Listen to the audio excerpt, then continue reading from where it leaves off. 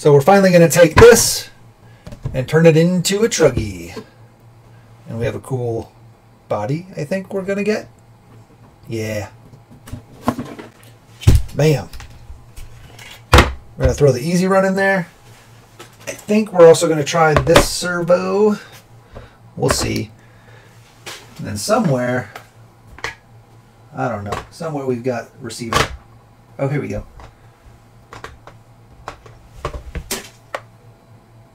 And then, bam, we got a receiver for our Flysky. We just need to get some fronts, you know, some rears for the front to make it very Truggy-ish. And I think that's all we need, right? Yeah, motor, receiver, servo. Should be good. Let's get it together. So here's some of the stuff that comes with your roller. We got this roller when it was on sale a few months ago for like $80. It was such a killer deal. We should have bought two. We should have bought two. We were going to just use this for parts, but you know how that goes. Zip tie. What's a zip tie for? I don't know what zip ties for. I don't know what that's for. Servo mount, servo horn, pinion, and screws. All right, let's get everything in there. So unfortunately, our aluminum servo horn that came with the Pro Roller will not fit on this servo, so we have to use the plastic white horn. Also, it's like super long, so we're going to trim it down. We also think it sets back a little far, so we'll probably have to find a way to shim it forward. And yeah, we'll get it figured out.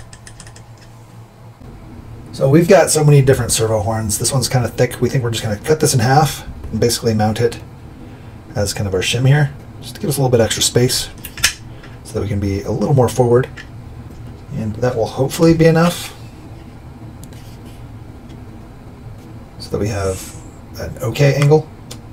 We don't want it too far back, of course, because then you have like this crazy angle on your drag link, well, on your steering link to your drag link.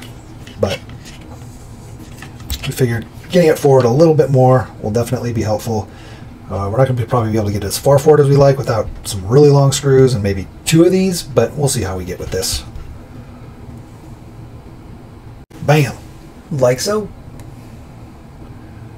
Got just enough spacing in there. Again, we could always go a little wider, put two in there, double it, push it forward more, but I don't think we need that. We're going to run it like this for a little bit and we'll see how it does. Just got to get her mounted in there. Should be good.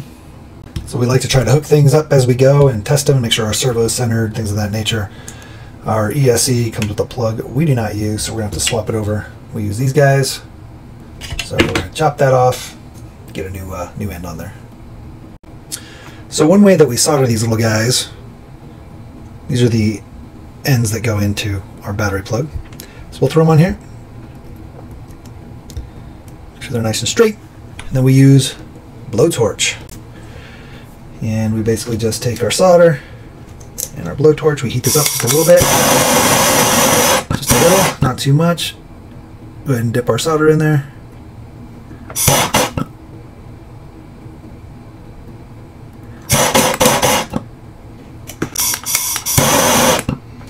I don't know why it bubbled like that. We should have heated it up more before we stuck our solder in, but whatever, it works. And then we've got our wire end. Make sure we're nice and warm. And we can dip her in.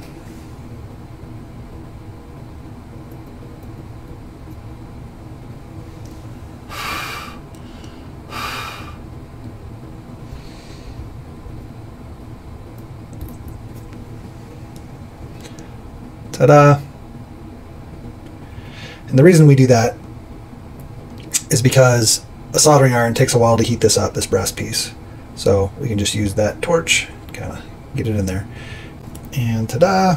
Just like so. Alright. Then you can just throw your plugs right in. Of course you can use a soldering iron, but like I said, these take a little bit to heat up. A little bit faster with the torch. Just kind of let it pool in there and get it warm and dip them in and you're good to go. Alrighty, we got it on there. Our angle's not ideal. You want it to be as perpendicular as possible. We'd have to scoot this up quite a bit. We may still end up doing that at some point. Right now we're just going to leave it as it is. We'll see how it does. We made sure we turned everything on, bound up our radio, centered it, so we're completely centered. Then you put your servo horn on, make sure you're centered everywhere. and you can tighten down your servo horn screw. Okay, and don't forget to set your endpoints. It's very important.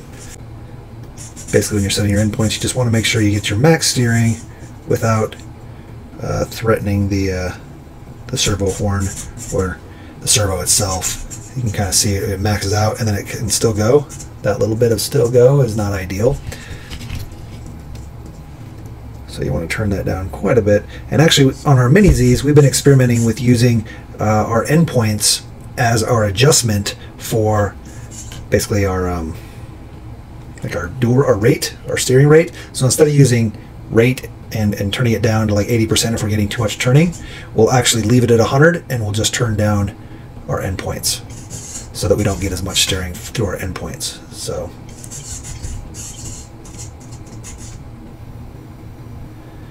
we think that that is a decent way to do it. I'm talking to some other racers and whatnot, and they like it, so we figure we'll try it. Just want to make sure you're equal on your left and right steering. So we'll mess with that when we got there. Right now we're not equal, but it looks equal. Maybe we need a little bit more on our right. Maybe it is. I'm sure it's not being helped by the fact that our geometry is kind of goofy here. But again, we'll mess with it more later. We just want to get it up and running right now, and then we can tune it. We decided to go ahead and do these now. So we're adding another 1.5 millimeters, 2 millimeters. So we're going to go from a M2x6 to an M2x8, and that'll get us the length we need. All right, we got it a little bit better. Our angle's much better. It's not as extreme. We're forward another 1.5 millimeters-ish. And we think we're going to lay out like this with our switch in the center and this there. So let's get that all mounted in there. So we use this double-sided tape. I'll try to link to it in the description below, just in case you're curious what it is. And we got everything laid out. Try to keep it as clean as possible. Just got to get our motor in now. So far, so good.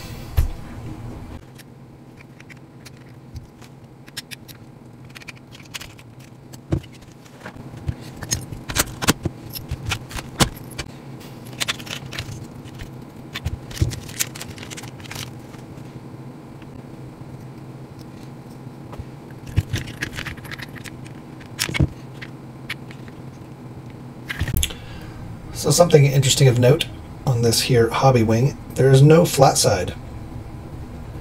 A lot of the shafts usually have a flat side so that you can mount your, tighten your grub screw down onto it. This has no flat side. We do not like that. I do not like that there's no flat side. Usually means you have to tighten your grub screw down extra tight, and not a fan of that because usually they strip. We're going to grind off just a little bit of a flat spot. Sorry, we're doing it.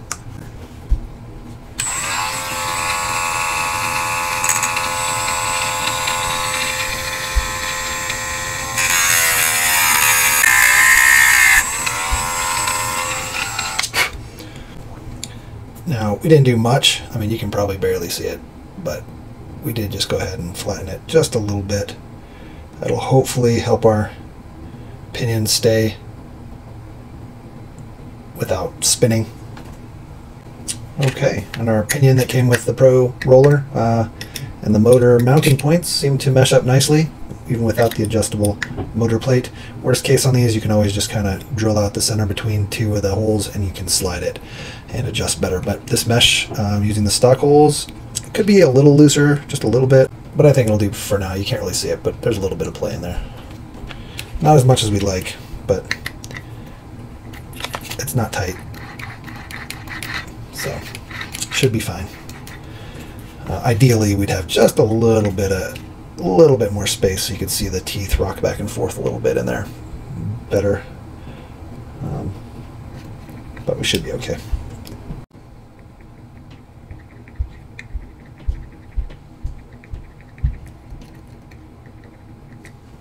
Seems good. And here we have it.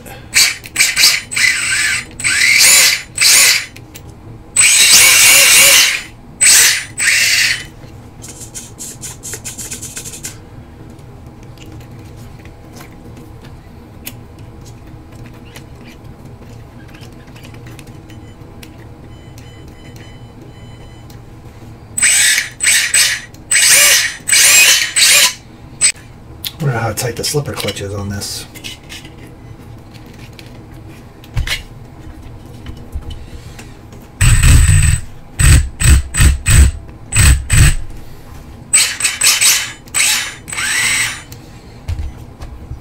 Better to be a little tight than too loose. We'll just have to check it after we run it a few times, tighten it up if we need to tighten it. All right, I guess next we need to get some rears on the front, so we actually are more truck-like, and get a body on this thing. Let's see what we got. All right, we got our AJC Mods high downforce rear wing. We'll put a we have a video just building this and showing it. It's quick and easy over there.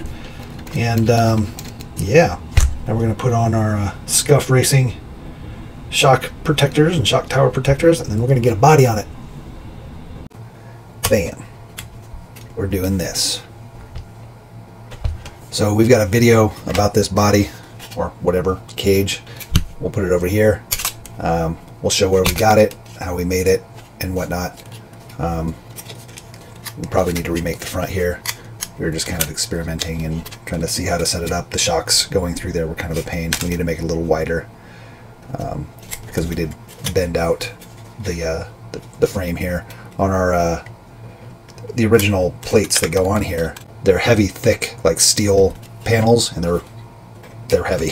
So we pull them off, but it's more narrow because, like I said, we had to round this out for the shocks. We talk about it in the video, so make sure you check that out. This is what holds the front on. We just basically clipped it, and it's able to hold the front through the shock tower. And then we actually, right here, are able to mount it where the stock mount goes for the normal body. So, and we talk about how light this body is in that video and everything too. So definitely check out that video if you're interested. This body, this is super light. Like it's super light. Not quite as light as the Lexan, but pretty dang close. You'd be surprised. I think it's only like 10 grams heavier. Maybe 8, something like that. So anyway, we basically tuck these in here. You can see it's kind of dark in there, but we basically just push them through the shock tower, and it holds.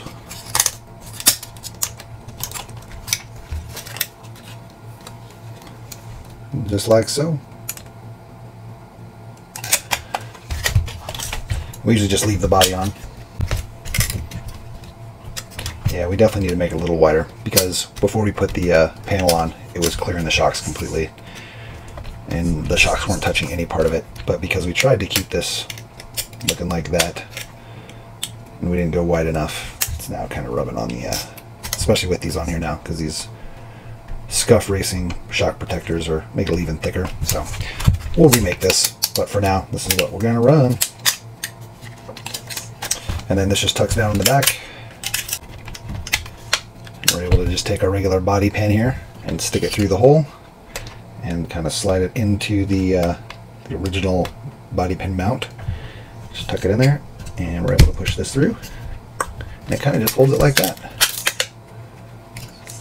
See how that's in there? And it's not coming off, like, no matter what. You would have to break it for it to come off.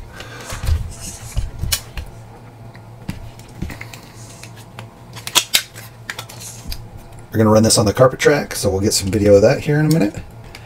We'll probably have to put our, if we ever run it outside, we're definitely going to put our transmission or spur gear pinion cover back on. And we need to get some new fronts. These are just some old ones that we had, but yeah, we're digging it. Tell me what you think. What do you think about this build?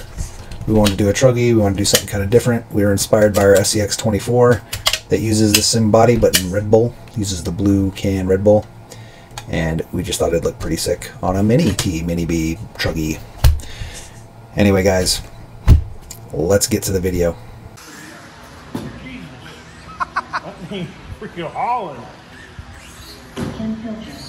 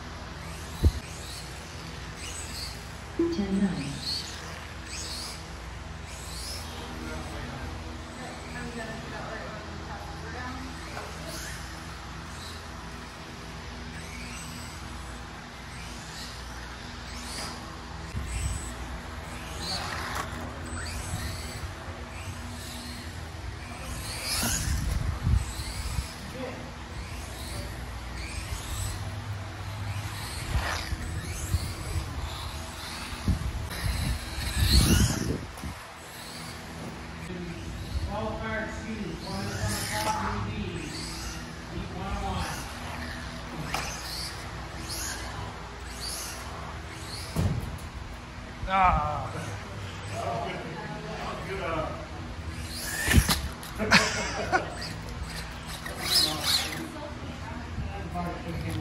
You broke it.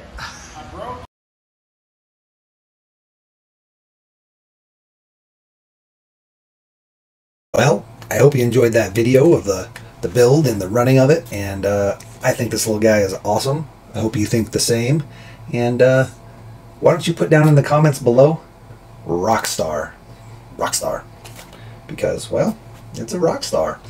And yeah, be sure to like, subscribe, share, hit the notification bell so you know when new videos come up, and yeah, check out those other videos on this build if you didn't watch them. Hopefully you're enjoying the content that we're making. Until next time, get out there, run your cars, smash and crash and bash them, but don't break the expensive parts.